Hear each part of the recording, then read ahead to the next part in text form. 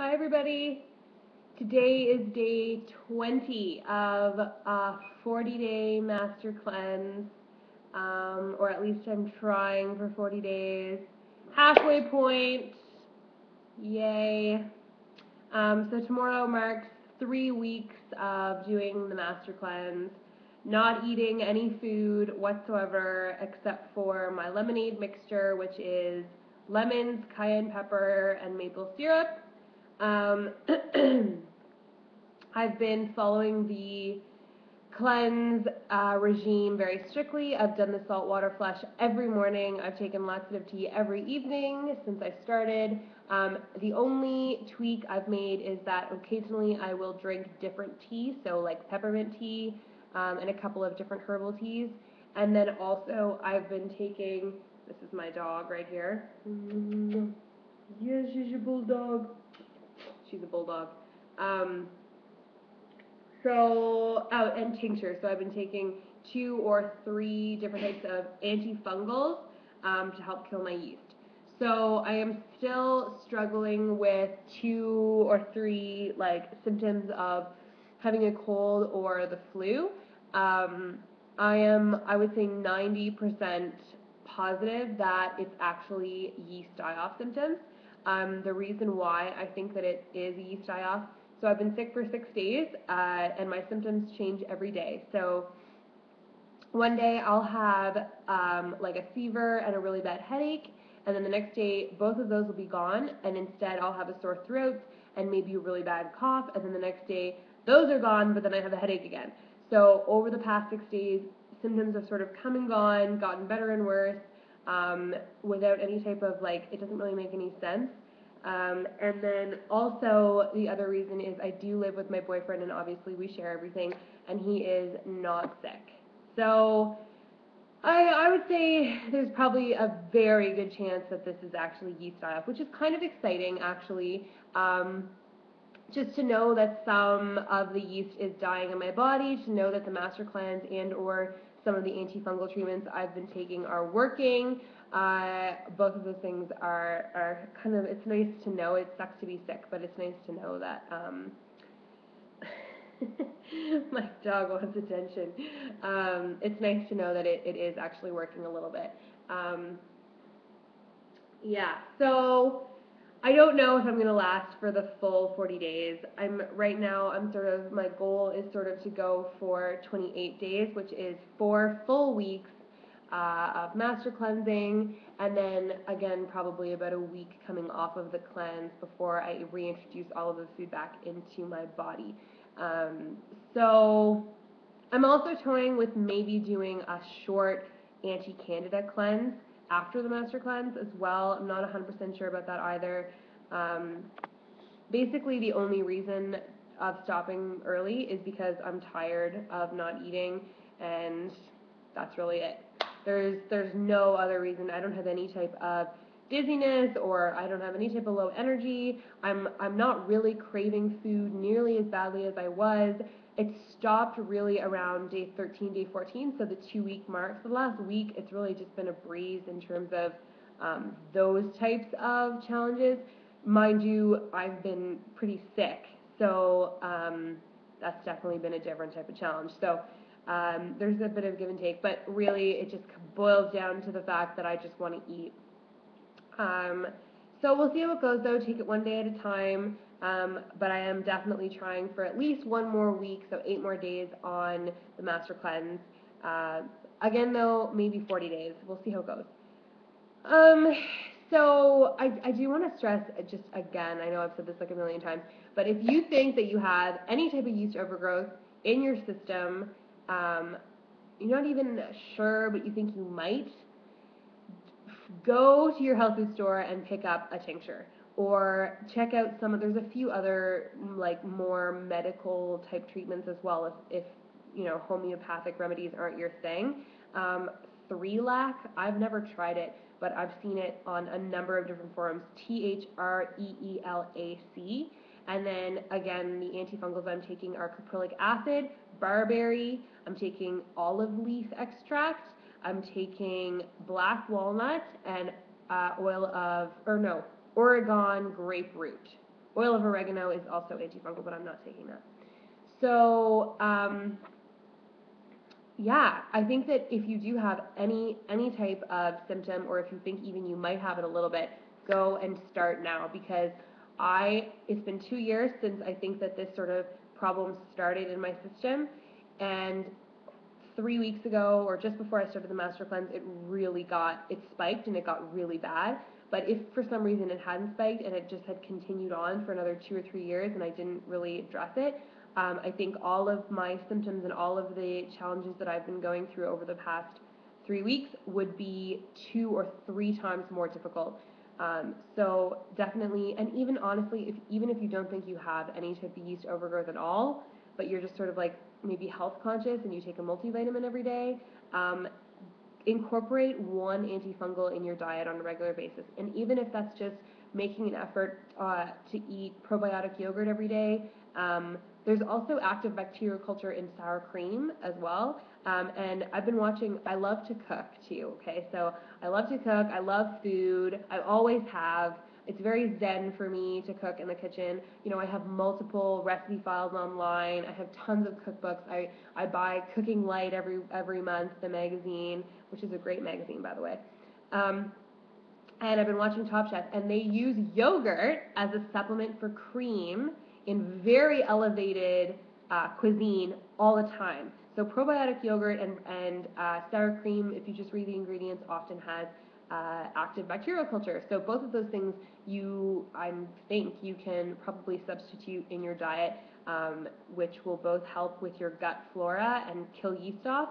And then also just something as simple as garlic. So garlic loses its antifungal and antibacterial properties if you boil it for more than 20 minutes. So, but roasting it and frying it, as long as you don't overcook it, as long as you can there's a little bit of that rawness to it, or sharpness even, you should be able to taste it. Like boiled garlic after 20 minutes doesn't taste like anything. So if it still has a garlicky essence, it probably is antifungal. So even if it is just incorporating those in your daily diet, I am really strongly guessing, I have this really strong feeling that in the next 2 to 10 years, you're going to start seeing anti-yeast symbols all over your grocery store, all over the foods that you've been eating, anti-Candida, yeast buster. It might be at different things, but I definitely think that you're going to start seeing it. So I wanted to talk a little bit about something today. So I watched recently an hour-and-a-half long special on the Discovery Channel with Dr. Suzuki. And Dr. Suzuki, what he was looking at was why in the last 10 to 15 years there's been such a spike in obesity levels. So obviously a lot of the American and Canadian diet isn't very healthy. So, you know, Kentucky Fried Chicken, McDonald's, all of this, you're very well aware. But the thing is that Wendy's and McDonald's and KFC and all of these, you know, like burger type, meatloaf, like not the healthiest type of foods, people have been eating that for a long time. It's not just within the last 10 years that this is something that's just integrated in our diet. So there is obviously something else going on. So what Dr. Suzuki was looking at was why so many people in the last 10 to 15 years are obese. Why is it so hard for people to lose weight? Even if you're not obese, people are generally just bigger and fatter than they used to be. So why is that? And so what they did is they looked at a number of different toxins like BPA, which is a pesticide BPA, it actually is a pesticide, but it's also found in plastic, like right here. So there is BPA right here in this water bottle, and I think that the average person has, I don't remember what the percentage is, but a certain amount of BPA in their bloodstream at all times, because there's BPA in everything. There's BPA in the liner of cans. There's BPA in basically every type of plastic. So they looked at BPA. They looked at chlorine, which is found in abundance in our water system. So every time you take a shower, every time you take a bath, every time you drink a glass of water, even if it's boiled, there's still chlorine in it. They looked at what was the other big one? Estrogen levels in the water as well. So what they did is they had like frogs and rats and mice, and they would take, so for example, one frog would be in one aquarium, and the water in the aquarium would be filtered. And then the next aquarium with the other frog would be contaminated with BPA.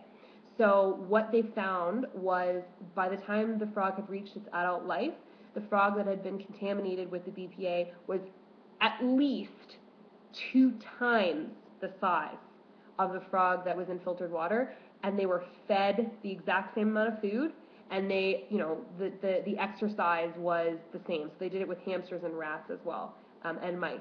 And all their findings was the same. So there was the BPA, it was consistent across the board. And this is professors and scientists from across the globe that were being interviewed, and their research was being shown. And they also looked at estrogen, which had similar but not quite as strong. So they were like 1.5 times bigger than the animal that wasn't contaminated. But BPA was definitely the strongest. So very interesting. I find that to be very interesting. Coming from someone who eats 8 to 10 servings of fruit and vegetables a day, eats maybe like 1 or 2 servings of junk food a week, but most of the time my junk food comes from, like Planet Organic, or I'm going to even show you. Hold on 1 second.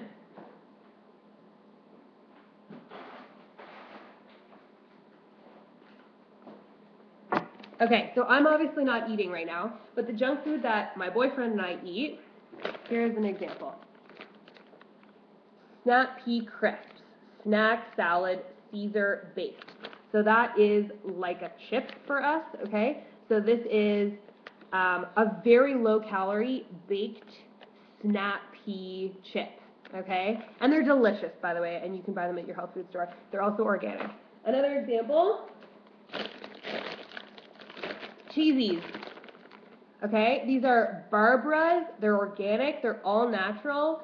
They are made from corn, so it's like a cheesy, but it's all natural cheese, and there's no type of preservatives of any kind. All the ingredients make sense, and again, that they're much lower in calorie than most, and they're baked.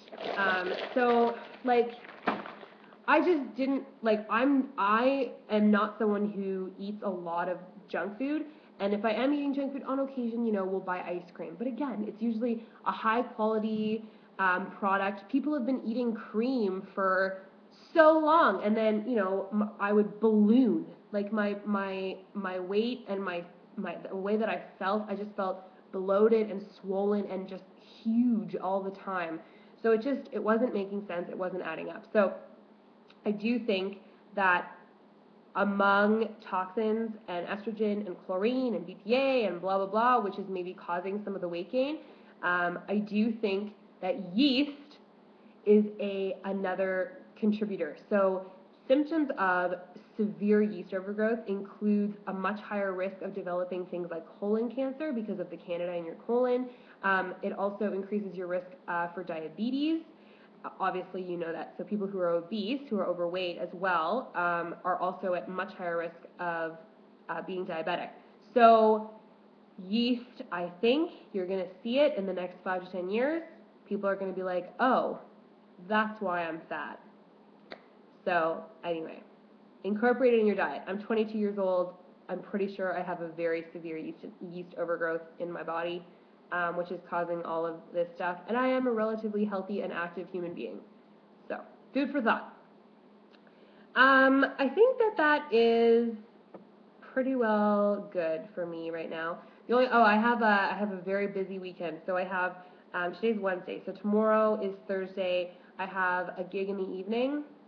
I'm a musician, by the way, if I think I mentioned that in my other videos. So I have a 2 to 3 hour show Thursday, which is tomorrow. I have a 3-hour show on Friday, 4 hours away, and we're staying the night there. And then the next morning, the 4-hour drive back, and then we have a 2-hour show in the afternoon, and then another show that night, which is Saturday. So 2 shows on Saturday for another 3 hours. So that's a total of 5 hours on Saturday. And then we have another show on Sunday evening. So I have 5 shows in 4 days. Lots of energy is going to be needed. I hope that I am up to it. Energy-wise, I think I'll be okay as long as my cold flu type symptoms sort of chill, and I can just sort of concentrate on playing the violin and schmoozing and enjoying people's company and hanging out. Um, so yeah, busy weekend ahead. Um, it is daunting, 40 days. It's such a long time. It is. It is such a long time to not eat. It really, really is. And, I don't like kudos to those people out there who've been able to do it for 40 days. Kudos to those people who've done it for 10 because it really is challenging. And when you're around people who are eating, it makes it much more difficult. Um, luckily, like I said, so after day 14, my sugar cravings and cravings for junk food sort of ended. And instead now, sort of what, it's not even so much craving, but what you want is, like a nice big bowl of pho from a Vietnamese restaurant, or like even just vegetable soup, or like your grandmother's stew, or a homemade gluten-free pizza crust with arugula and prosciutto and pear, or like so it's a bit more like you just sort of want to enjoy the food you want to eat, healthier food. The sugar craving sort of stopped, and my boyfriend and I actually have a bit of an inside joke. So a couple of nights ago, I had a splitting headache. It was really bad, and I was almost giggly, like it was so bad, and I was telling him that it almost felt like I was going through withdrawal, like I was a heroin addict or a cocaine addict or something, and I was going through withdrawal symptoms. And really, that is what's going on. When you have a yeast overgrowth, you have very strong cravings for sugary and like alcoholic fermented type foods. So like pickles and any type of like dairy or carbohydrate, anything bad for you, anything really high in sugar, because that's what feeds the yeast. So after not feeding my body any of that sugary, alcoholic-y fermented stuff, I found that, I got sick, and it was like I was seriously going through withdrawal for sugar. It was crazy. It was like, it's nuts. Um, I do feel better than I have in the past 6 days. Also, quick note, I did take an antihistamine last night. So my mom has been messaging me being like, make sure that when you start eating food again, you keep track, go slow so you know what you're allergic to. So last night, after not eating anything for 19 days, I was totally fine all day. I hadn't taken antihistamine in almost 8 days. I went to the movie theater. I was fine. By the end of the movie, I was itchy. By the time I got home, I had a terrible bout of dermographism, and I didn't have anything or do anything out of normal. So it is obviously something.